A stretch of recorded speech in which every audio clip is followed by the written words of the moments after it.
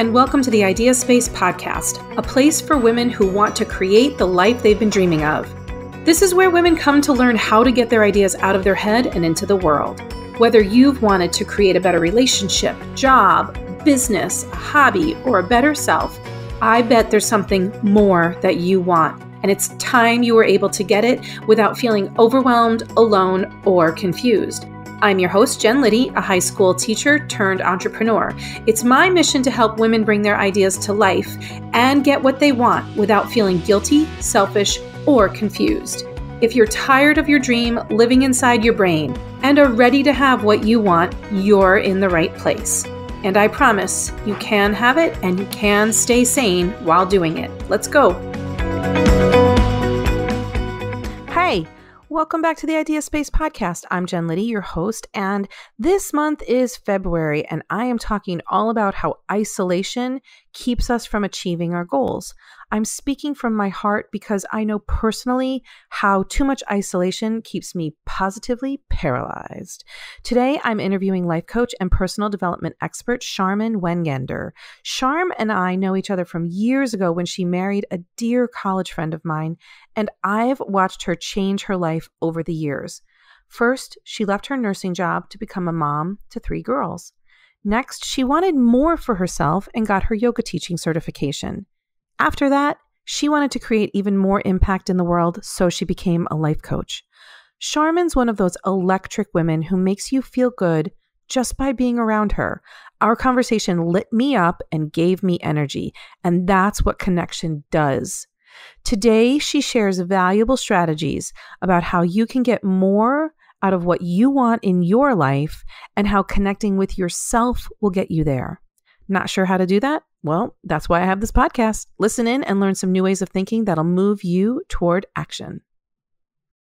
Hi, everyone. Thanks for joining me today. If you've been following along, you know that I have been interviewing entrepreneurial men and women who have made giant leaps in their lives to do something that they love and to make the world a better place. Today, I'm introducing you to an old friend of mine, Sharmin Wengender, who is a sparkly, amazing personality. She is a life coach. She is a motivational speaker. She is a health and wellness expert, and she is the host of her own radio show. So Sharmin is here today to talk about a lot of things. We're going to talk about how she came to be doing what she's doing and became the personal development expert that she is. And also, she's going to talk about her specialty, which is life coaching adults, teens, couples, children. She does it all. So thank you so much, Sharmin, for being here today. Well, first of all, thanks for having me, my beautiful friend. And you two are on a path. This trajectory for you has been amazing to watch. Very similar paths for you and I. So, and who would have thought back when we met, right? I know. Just interesting how our careers went in, polar opposites at one point, me a nurse and you a teacher at that point, right? Yes. And here we are. And our work is very similar in this world. And I love it. And I love that it brought us back together. I know. I feel so lucky to be having this conversation. Can you tell us a little bit about your journey, where you were to how you got to where you are now? Sure. My story is long, but I will, I'll try to summarize it because basically I feel like it was all very connected. So I'm a nurse, and when I was in nursing school, I wanted to study holistic nursing. And that was based on a little scenario that happened one day with a client, or patient rather. He had AIDS. This was back when we were still very afraid of AIDS. We were afraid to be near patients. I was a nursing student full of fear and anxiety. And I had been given this chart, and I thought, how in the hell am I going to do this? They're testing me, but nurses, they're young, right? So it's like the fit survive. And I went in there headstrong, and I said, you know what, I'm going to do it. And I went in, and the first thing I saw were the eyes of this patient, and they were full of loneliness and despair. And I'd never seen anything like it. And in that moment, I forgot that I was afraid. And I went in there, and I introduced myself, and I found myself trying to figure out what he needed. And I could tell right away he needed connection. I was just going to say he needed connection. Yeah. Right? This is not intentionally bringing us to our subject matter, really. No, it's perfect. We can put a pin in that. So, so I held his hand, and I shaved him. I bathed him. I did all these things that in theory I thought I'd never get through, and I never even felt any nerves while I was with him. In fact, I lost track of time. And I realized, because nurses eat their young, you cannot be running late. So I realized I had to go. But he was holding my hand, and I thanked him because it had really been a profound experience for me. And I said, thank you so much. This was wonderful. And he wouldn't let my hand go. And he said, no, thank you for making me feel like a human being. Mm-hmm. And there defined Sharmin's career path, because I'm just a nursing student at this point, right? And then I realized mind, body, spirit is so connected, and that there would be no way in hell this man was going to get well if his emotional needs were not tended to. So physically, he was getting everything he needed, but he was lonely and in despair, and it was palpable. And I knew that one could not exist without the other. Now, at this time, holistic nursing was woo-woo, new age. Yeah, I was going to say, what year are we talking here? So I graduated in 98. This was 95. Okay. Yep. So I was 95, early 96 even, maybe. I can't remember which. So I went to my preceptor and I said, I really want to pursue this. And she said, Sharmin, there is no one doing this. You're going to have a hard time coming up with a clinical. She said, you know something? She was working at Brigham and Women's, which I think most people know, that Boston hospital. She said, I've got a friend who is doing skin-to-skin care at Brigham's, and which is out there, right? This is so that the mom and the baby in the NICU, their heart rates and their vital signs will basically co-regulate with each other by having the skin-to-skin care. And so this was a very amazing methodology being tested in the NICU and brought by her friend. So she said, why don't you come up? I'll have you meet her, so on and so forth. It led me to this woman who helped me get connected with other people, and I graduated. They mentioned me at graduation, and they said, you know, because of women like Sharmin who are not afraid to pursue something new, we hope that someday holistic nursing is commonplace at schools. And it is, as you know, in medical schools. So nurses and doctors all learn about holistic nursing now. It's part of every training program? curriculum. Yeah, right. So that was really huge for me. But again, when you take a step towards yourself, the universe always conspires to help you. So you can see the momentum there as I took a step and pursued it, that these opportunities lined up. And I always followed that momentum. After I graduated, before I even got my degree, they asked me to speak at a conference for not my degree. I had received my degree. I hadn't passed my boards yet. And they asked me to speak to 500 nurses. I was just a kid. Wow. On the power of human touch.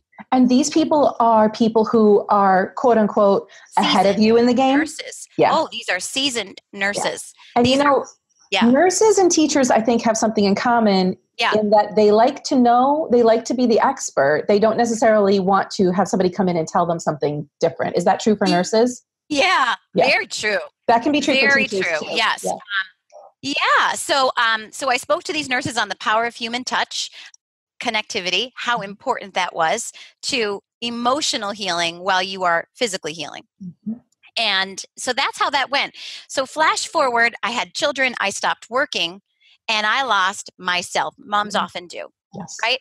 So I remember saying to my husband, I really need to find myself again, figure out what lights me up, because I love being a mom, but a purpose-driven life is not about that. There's got to be something that is innate in me, right? Creative to me, that is personal to me, that you should always incorporate, that kind of feeds the well so that you always can keep giving. Because it fueled me to be a mama, but there's that identity piece, like, who am I really at the core of all this? What is my truth? Who am I when I dig deep? And I remember I felt most like myself in school, and that's when I did yoga. So that is, I thought, well, maybe when I do yoga again, if I start that, I'll get my peace of mind, mind-body balance. That's good. I'll reclaim that sort of peace.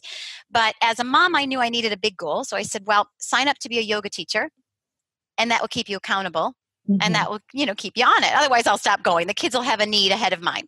Totally. So I did that, became a yoga teacher, and quite honestly, I think from the first class, people were saying to me, what were you saying in class? Because I was crying. Or could we go to coffee? Because whatever you just said really kind of stirred me. I thought maybe I could talk to you a little bit more. Coffee became a regular thing. My classes kept going to coffee. Right? And I was like, what is happening? And eventually I realized, again, the universe was organically kind of showing me this how it could unravel and fold. And, so I thought, okay, so they like what I'm saying. And I've got this psychology background because it's psychology too. That was my minor. And so perhaps there's something to this. So I became a life coach. I got certified as a life coach and incorporated that in my yoga classes as I was building my coaching career. And quite quickly that was I was doing better with my coaching career financially than I could ever do with yoga. And so that sort of is I still teach. I still do personal yoga. I do corporate yoga. I teach at the brewery, which my husband owns. But my coaching career kind of became the thing. I mean, you have to make choices. You can't have your hand in 100 hats at the same time. Right. What I skipped over is that I started my own studio too. And I started that when we moved, and it allowed me a space to really create this personal development center.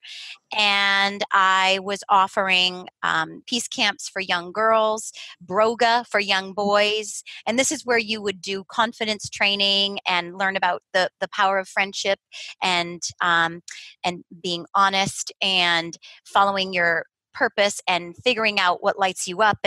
And we'd even do interviews, false, pretend interviews, and handshaking and eye contact and the power of your voice and to stand tall and some of the power poses and teaching children some of these small things, the power of breathing to slow down and reset. Right. Stress, how to handle your stress and difficult emotions.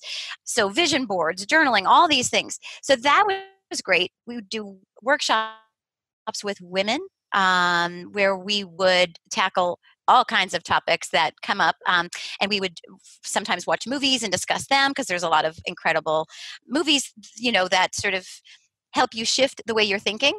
So, kind of creative ways to get together, obviously wine nights, things like that, making it fun and making it a place where like-minded women can come and share ideas. And be safe doing it. And be safe. Yeah. So all of that is part of what happens at home. Yeah. Which is the name of your business, Home. Home, yes. Because it's within my home. So we purchased this house that was too big for us. And my mother said, Sharmin, why don't you have that be your yoga studio? And I was like, that's crazy talk. And I went to bed that night, and the floor in my studio is actually heated. And I thought, wait a minute, it's this beautiful space, built-in bench for storage, for mats, etc. There are several living rooms in the home. We don't need this one. It has its own entrance. And sure enough, it was. And the name came to me at that moment too, because really home is within all of us. Our truth, our purpose is there. It's always there. And to find it, sometimes you got to go on that journey. What I love about your story, and what I want people to hear, that you started in a place where a lot of people stop, right? Like you started, I want to be a nurse. And then somebody maybe threw down a roadblock and said, well, nobody's a holistic nurse. That's going to be hard. Yes. And in every iteration of your personal and professional growth, maybe somebody threw down a roadblock. 100%. Kids, life gets lifey. 100%. But what I love is that you keep dwelling in what's possible versus this is the way I should do it. So you don't should all over yourself. You're not like, no, I'm a nurse. I'm going to stay a nurse for my 35 years and then I'm going to retire from this hospital. And there's nothing wrong with that. If that's not what lights you up. And that is the key difference. What is it that lights you up? And for you, it's a constant evolving that lights you up. You know how they say, you'll fail 100% of the time if you never try. Yeah. For some reason, that has always burned very brightly within me. I always knew that you just try, go meet somebody, just try, go do this, just try. Like the try part was exciting to me. And I will tell you, my first job, there were not a lot of holistic nurses out there. And I opened up the phone book, Jen, and I literally called. I was living in Boston with Paul. The phone book. That just tells us how long. Isn't that hysterical? And I called whatever there was, maybe 50 places at the time in Boston, and I just cold called that I was a nurse. And was there any, were they hiring? Could I come in and meet them? And ironically, again, universe shining down on me. So this one number I called, didn't know even where I was calling. I only saw the name. You don't know anything about it in the phone book. And I called, and Dr. Rothfeld answered. He was at American Whole Health. I knew nothing of this man. Turns out he never answers the phone. Why he did on this day, we don't know. But he's a renowned doctor from Tufts. He's written many books. He answered the phone, and there I am. Right, swimming in possibility, giving my pitch that I had already given probably 35 times, and that I'm a nurse. You sure had a lot of practice. You were ready for him, right? I was ready. And he was, and I just said, if there's, if I could even just, work volunteer, if I could just meet you, if I could just come in. And he was he liked the passion behind my voice, and he got kind of a kick out of it. And he said, why don't you come in? So I did. And as I was sitting there, Jen, in the waiting room, not knowing where I was, literally I was oblivious. Above me was a Self magazine cover. They were featured as the office of the future. Oh, wow. Here I was. I had no idea. He could have been Joe Schmo. Right? Yeah.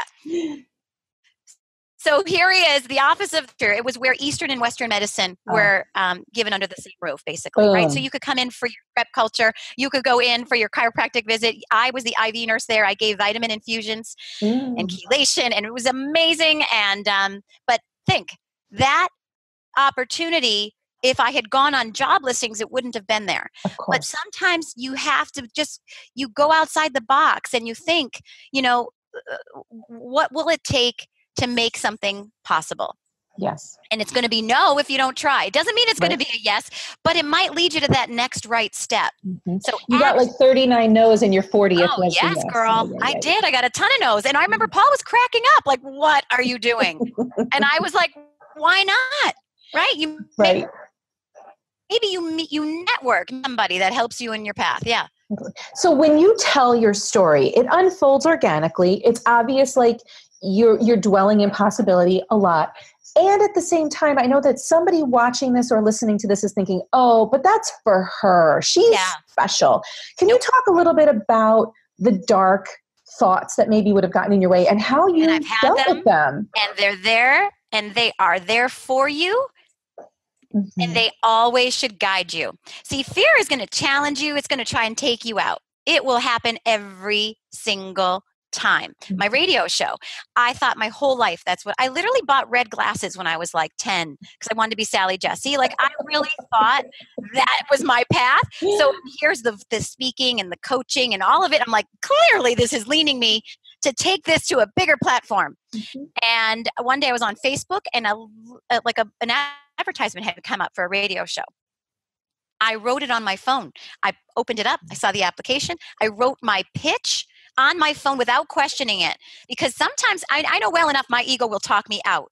But if I stay in that moment of possibility, so what? They say no, then so what? But I could try, right? So that just go for it. That action step can be very exhilarating. It's okay if they say no. It might lead to something else. So I wrote the pitch. I sent it in. I remember I went to I went to dinner with my girlfriends that night. And while I was sitting at dinner, the CEO wrote me back. And she said, I just read your pitch, and I would love to meet with you. Wow. So that's how that happened. They said yes to the radio show. I'm, again, feeling great vibes. I'm like, yes. And then the darkness came in. The fear came in. I signed contracts. I was in. This was happening. And Jen, the fear of being seen is powerful.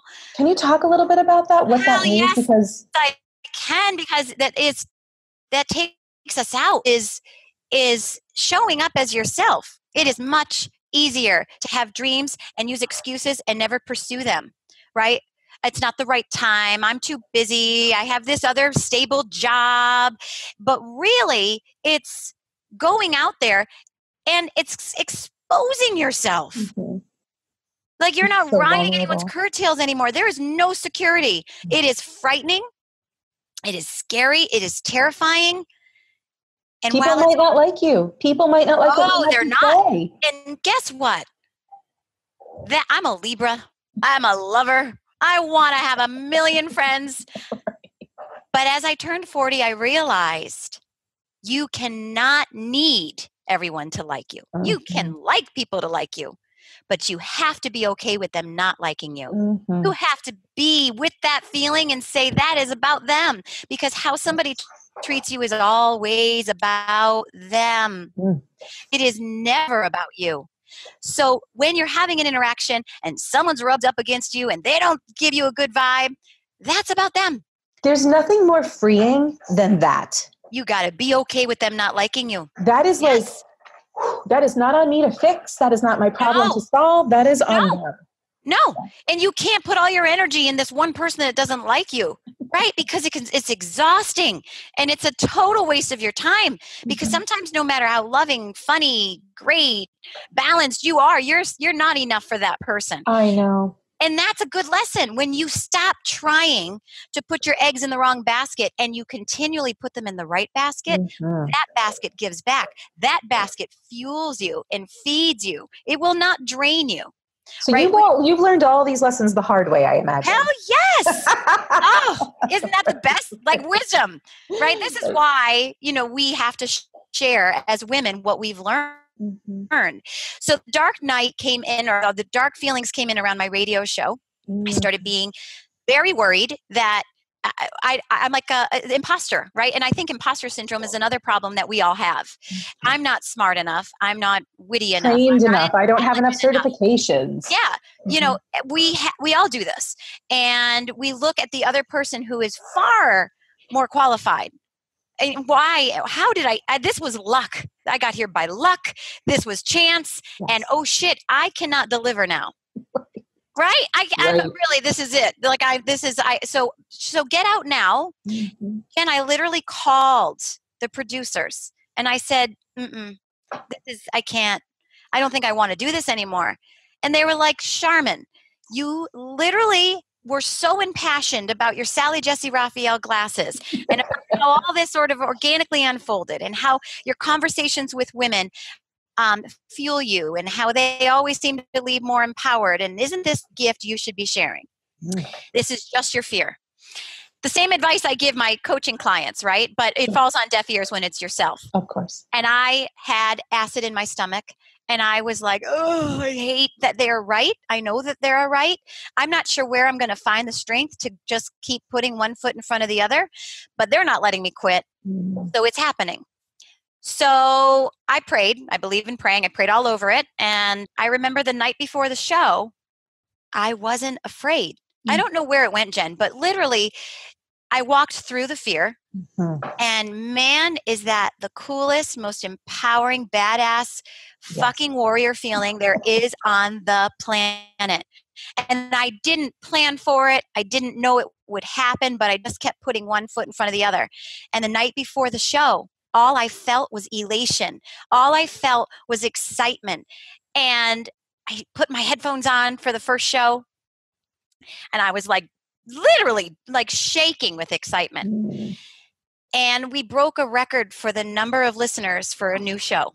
Wow. Yep. So the whole thing here, the lesson, first of all, there's the lesson of, it's a yogic lesson of lean into the discomfort, allow the feeling, and you allowed the fear. There's that resistance that a lot of us do where we buffer and we push it down and we squash it, and then it comes up someplace else. It will come up, Jen. Leaned into it. Yes. See, because you have to look at what's coming up. You have to feel it. We all think, and most of us are, so outwardly focused. Yes. And when we're busy, we can't feel. Right? So we do, and we task.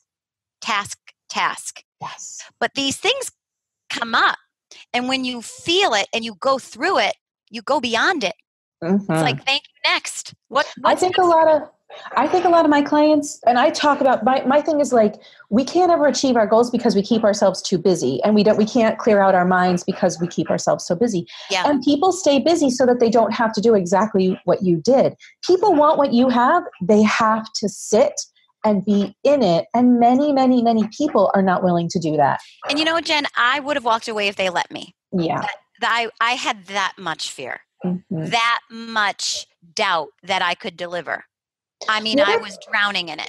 The other thing that you spoke about was being at the mic that first day and like vibing with excitement. I can feel it now. The thing is, sometimes fear and excitement feel the same in your body. Yes, they do. So if you can talk your mind off the ledge of this is fear and be like, oh, this is exciting. That is a huge empowering mindset shift for people.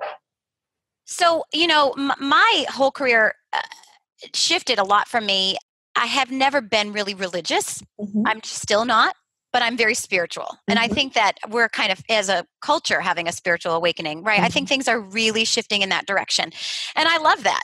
As a life coach, unexpectedly, well, even before I became a life coach, this is part of my path. We had a friend pass away unexpectedly. And he was 40 and he was perfectly healthy. And then he had a catastrophic heart attack. And what that told me was, we never know how long we're going to have. You have to live right now. And literally I'm sitting at my desk. I'm going to show you. And this was 2010. I went out. Can you see this? I went out and I bought this sign. Is it backwards now for you? No, it can be. It's, yeah. So live. I went out to Marshall's. I bought this sign in homage to him. And I said, I will live every day fully. Right? Seeking a purpose-driven life, like for my children, not everyone's a mother, but those of us that are know that they are going to emulate you. Sure. And I have 3 daughters. They're more likely going to emulate me than they are their dad. Their dad is amazing and has taught them and will continue to teach them amazing things. But there's that mother-daughter. They're looking to see, how am I doing this? And there was a time where I said I lost myself, and I think that happens to every mother. And I thought, and that's when Dave passed, by the way. The correlation there is that's when Dave passed. And I said to myself, they're going to copy me. And while I think they'll make great moms, do I want them to feel lost and moms, right? No. So I need to reclaim my sense of self so that they see mom can be a mom and have this purpose-driven life, like really define who she is and what lights her up, so that they always do that. Right. So because, that changed the course of my path. I'm wondering how all of this has brought you to work with, adults and women makes sense, right? Yeah. But you're also now working with teens and children. And can you talk a little bit about the connection that why connecting is so important with teens and children specifically? Well, our tools is really, our whole life we start to develop our tool chest. And if we've never learned how to deal with stress and difficult emotions, we really always fumble. And we know plenty of adults who are still fumbling. Myself, I still fumble. We're human. But the more tools you have in your tool chest, the better equipped you are to deal with what life throws you. Right? So really that's why I knew young girls were who I wanted to have a program for specifically. I was a yoga teacher, so watching little ones do yoga is so sweet. Yeah. They know how to quiet their minds and they find that stillness, and it looks like they've just received the greatest gift of all. Like the inner joy is so easy for them to tap. But talking about difficult friendships and talking about how you deal with conflict and talking about stress and talking about all those things, not everyone, I'm a talker as a mom. My mother was, but not every child goes home to somebody who's listening or knows even how to address those things. So I thought how important that is to have those girls here. I did feel that teenagers would be the population I couldn't work with because they're sort of, they're too cool. And I always did yoga with them. I always did this thing called Share the Gift of Yoga, where you'd come and bring your child for free of all ages. And it ended up being mostly teenagers, which I loved. And a lot of the concepts I always, through my class, I would talk them, and it's great to expose them. But a workshop, I wasn't sure that they would be a captive audience. Totally. I ruled it out. So I did the boys, the Broga class, and I did the young girls, but the teenagers I avoided. And then my high school daughter, her soccer coach on the varsity soccer team said, Sharmin, I heard you're a life coach, and I would like to know if you would be willing to come to my house. I'll do a spaghetti dinner, and I would like you to give them a talk. And I was like, sure, I would love to do that. And from that spun the most unexpected outcome. I was receiving texts from them after the fact. I was getting moms saying, my daughter came home and had such a profound reaction to your words. Could you work with her one-on-one? Oh, wow. And I never saw that coming. So that led to this one, referrals, right? When someone has had good, so then they would tell somebody, and then I'd get a new teenager. And then what I realized is they need it more than any of the other groups I've worked with. I think teenagers now, connectivity to bring us full circle. Never has there been a time in society that we are as disconnected as we are right now. Ironically, right? Because we have access to everything and we are more disconnected, right? We are. Right. And we're tethered to our phones and we're constantly looking outward. And the problem with that is the real happiness has to begin with an inward focus, really who you are and what lights you up. But they're so, getting these superficial hits of likes and critiques and whatever. You are taking in all that input and you are measuring who you are against other people. And that's really a dangerous, slippery slope. It's negative, toxic, and it's very isolating. That not enough feeling is kind of, planted. And connectivity. We used to pick up the phone and the intonation in someone's voice, you could pick up on emotion.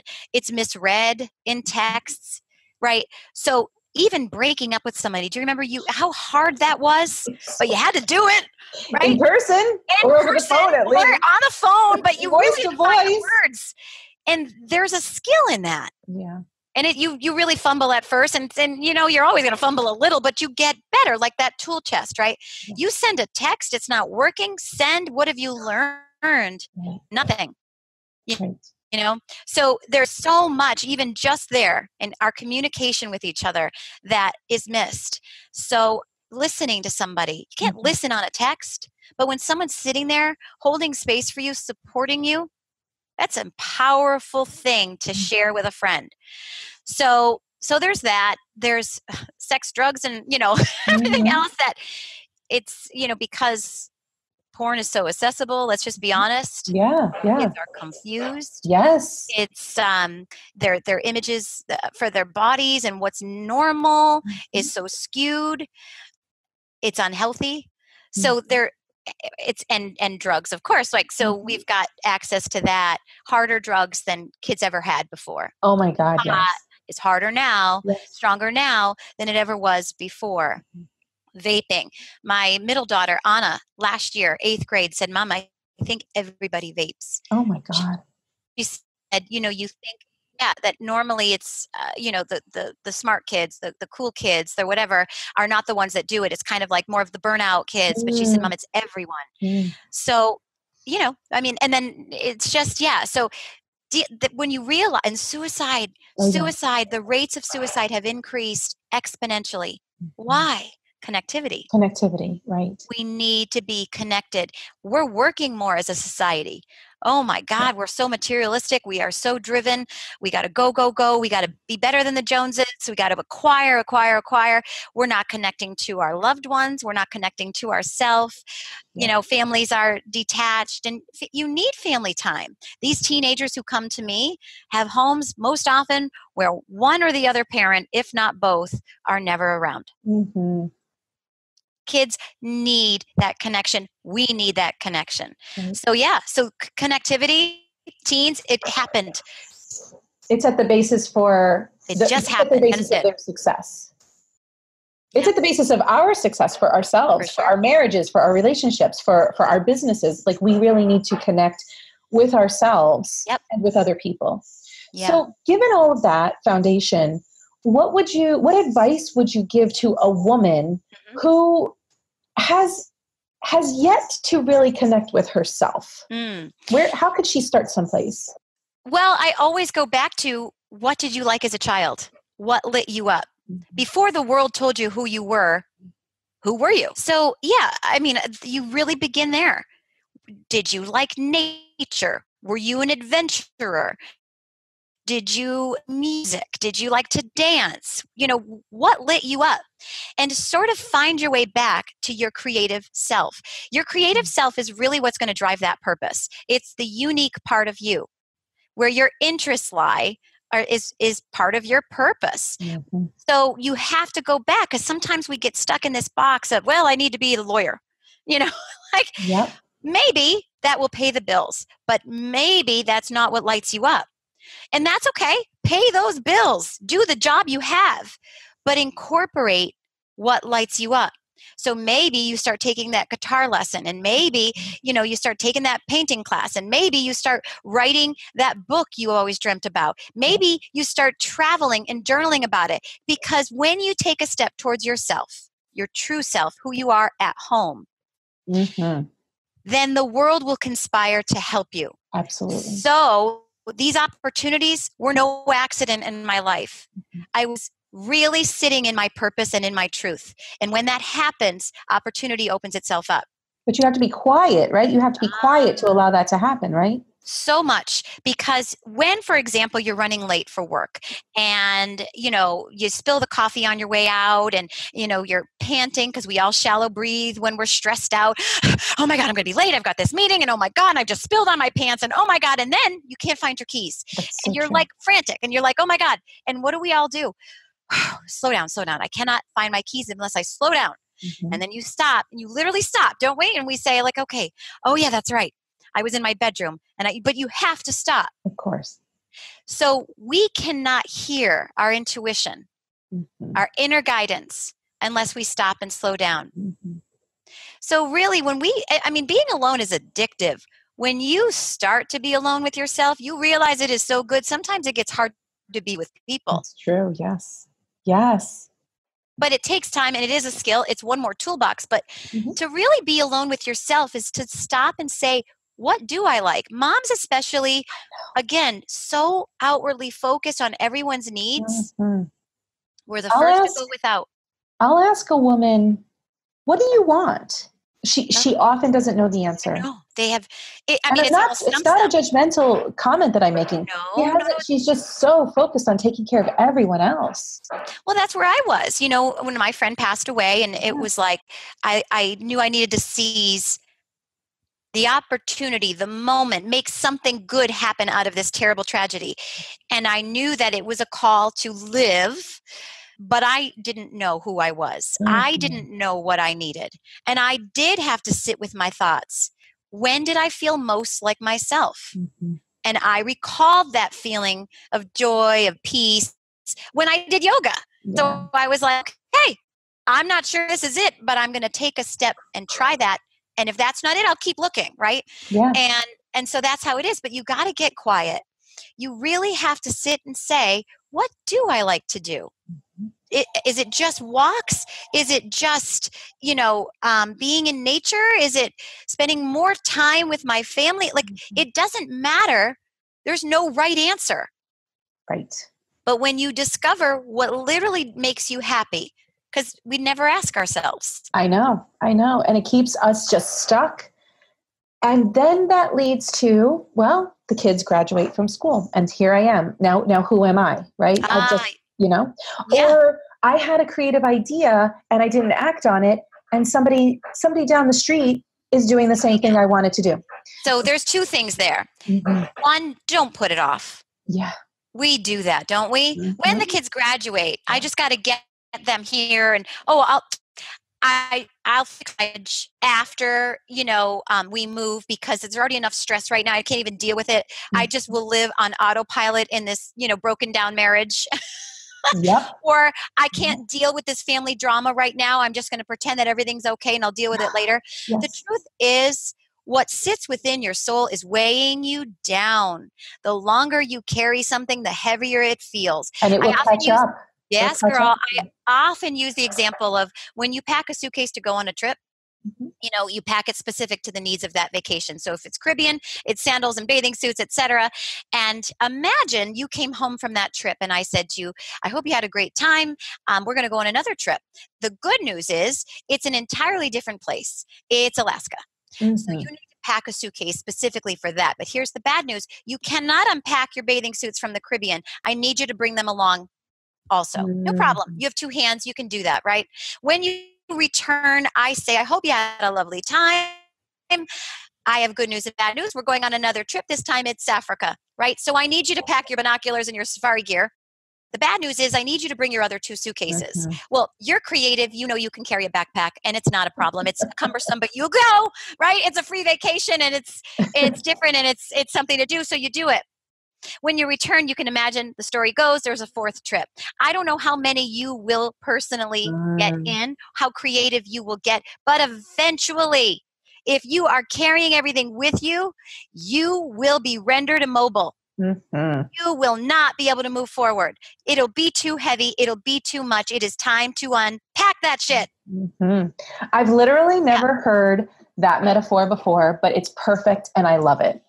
Because you'll carry it around for a while and then you won't be able to. And it's just such that's a beautiful metaphor.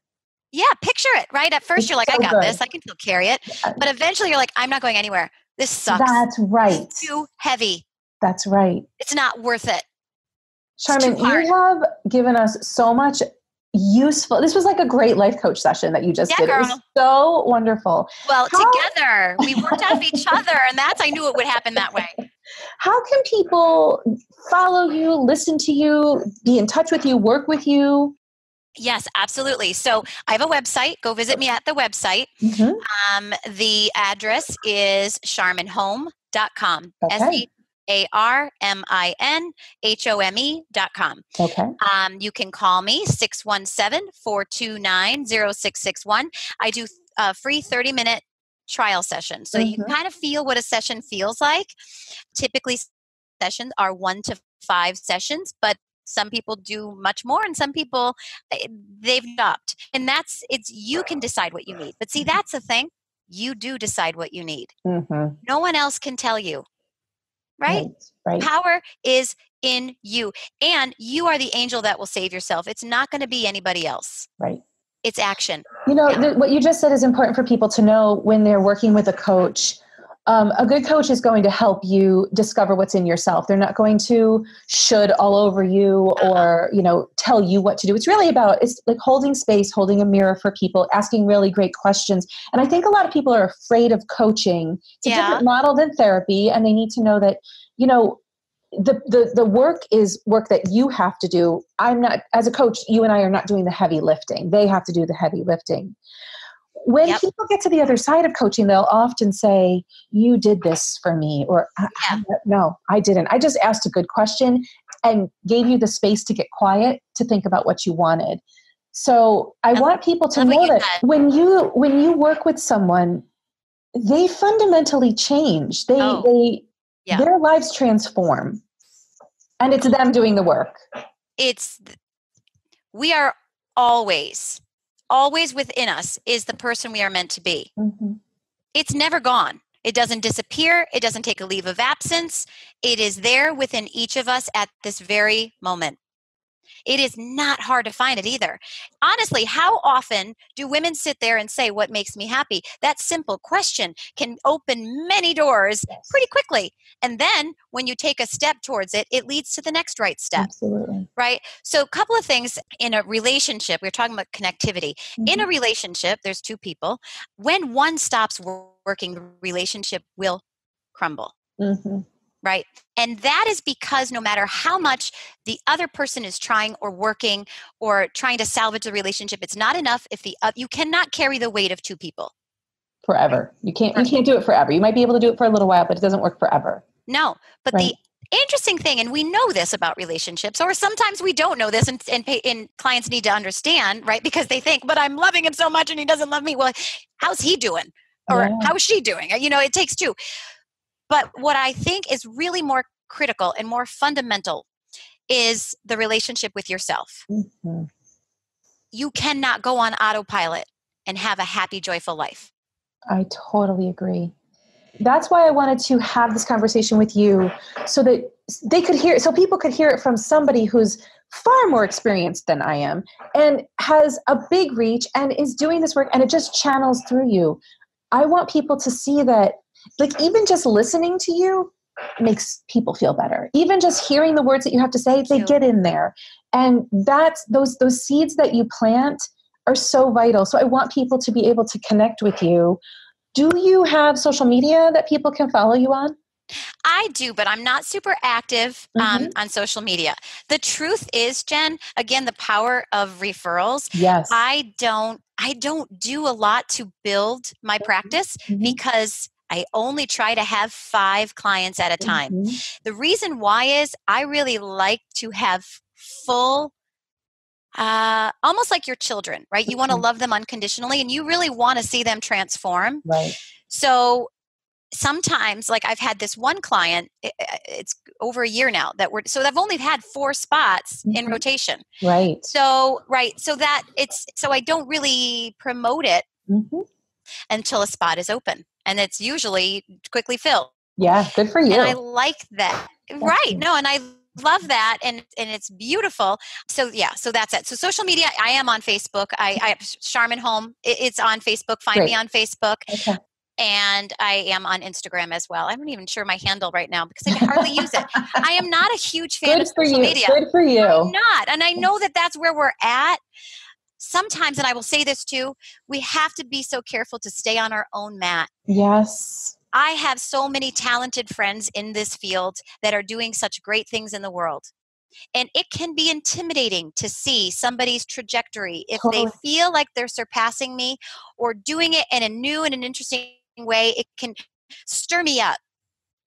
So what I have found that is, even though I love and respect the work that they're doing, I don't want to watch because I don't want to do it their way. I want it to do it my way that feels right to me. And I think this is advice that really, really applies to no matter what work it is that you do.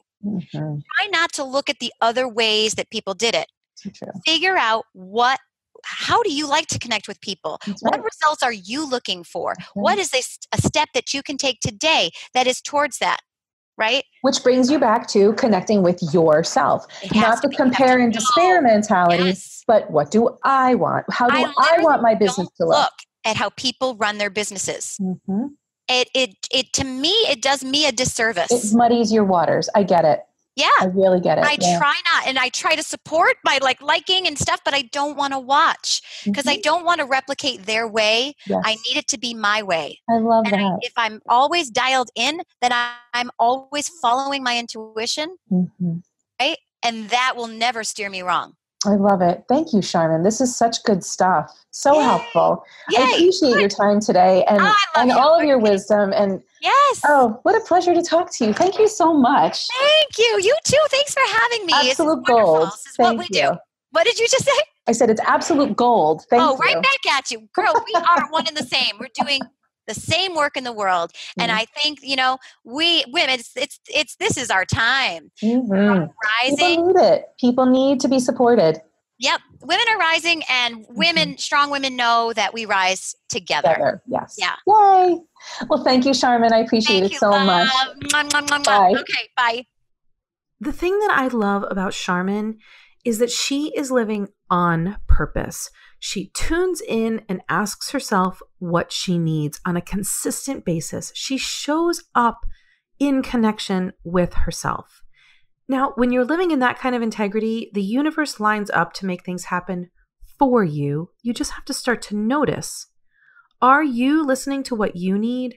Are you asking yourself what you want? Tune into yourself. That's how you're going to achieve your goals. Remember that you can have what you want. And when you believe that, when you tune into it and you take the first step toward it, watch what shows up for you. If you've tuned in already and know what you want, but you're tired of doing it alone, reach out to me. That's what I'm here for. And it's why I created my Idea Space program, which is an online coaching program to help women go from idea to reality. It's time to overcome isolation and connect with other creative women just like you. Find me at my website, www.jenliddy.com, and let's talk about whether it's a good fit for you. If you're tired of living in isolation and confusion, then reach out. It's time to connect. See you next week when I'm teaching more about how to overcome the isolation and take action with some specific steps. Look forward to seeing you then. Have a great week. Bye. Thanks for joining me today. If you like what you heard, please subscribe to the Idea Space in your podcast app. Or tell that friend of yours who'd really love to bring her idea to life about it. If you'd be so kind to leave a review, then together we can help more women with the desire to create the life she wants find this podcast. Isn't it time we got our ideas out of our head and into the world? Remember, you can grab my free resource, Bring Your Idea to Life in 3 Easy Steps, even if you don't have the time. by visiting me over at jenliddy.com/time. I'll see you next time, and remember, all you need to do is take the very next step you know how to. Bye.